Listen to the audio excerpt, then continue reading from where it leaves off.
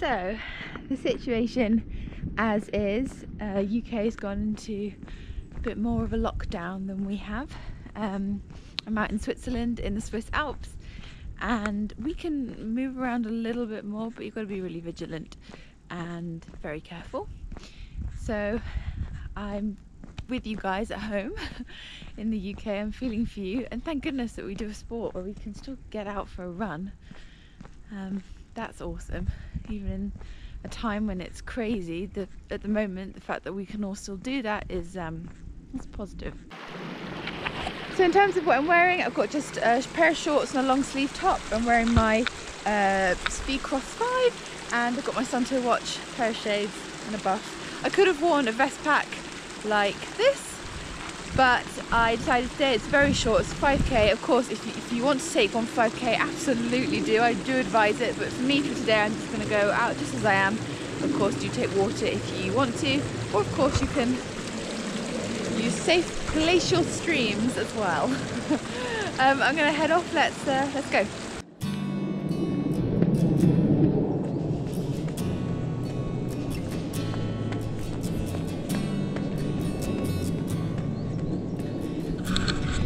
So if you are just starting out and you're thinking, right, I've got a bit of freedom in my day, I want to get on the trail but I don't really know how to start, think about literally just going for a walk and jogging a bit. It doesn't need to be big sprints, hill reps, anything like that. It just needs to be relaxed and you just need to enjoy yourself.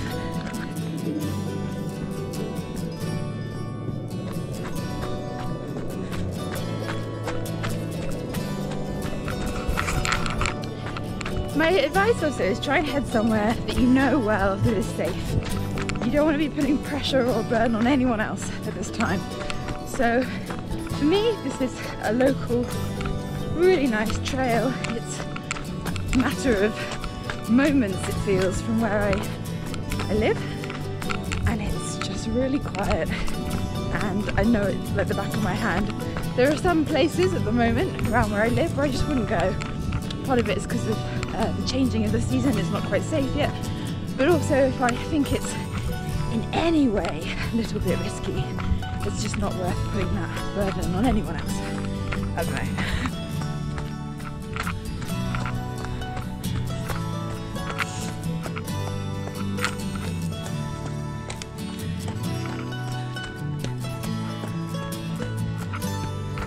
About running, it's basically the only sport you can do.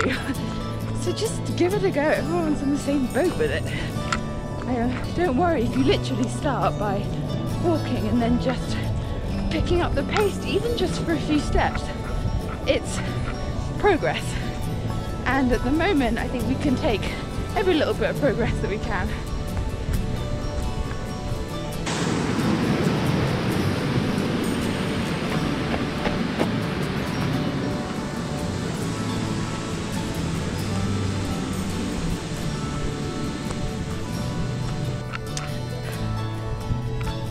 So as you know, the internet is great.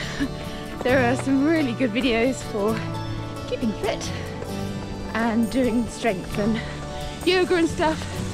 For years, I've watched Blog Lassie's, a particular video, ever since I got into long distance running, which is awesome.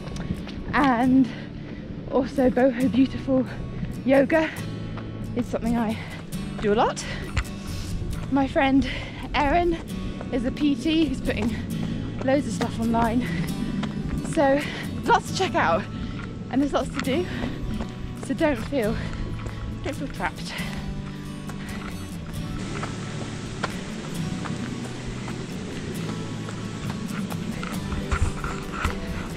Also, for the record, don't kick yourself if you don't want to go out. I don't want to be sounding like go go go if you don't want to. What I would suggest is if you do, there are loads of benefits to be had, but this is a time for no pressure. So, you know, make the most of doing what you want, and if it's a quick walk, if it's a nap, do whatever you want.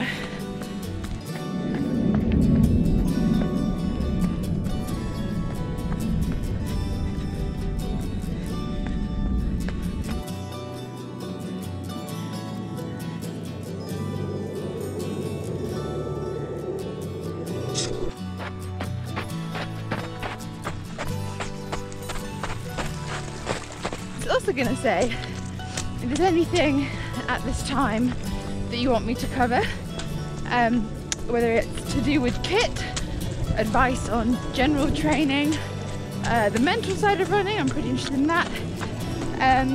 Yeah, if there's anything that you want me to cover in a video that may be from the confines of my apartment, who knows, let me know, and I'll do it.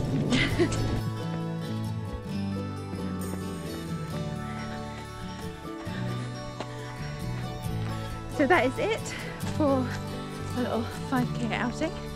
3 to 5k, give it a go. And I'll see you in the next video. Stay safe.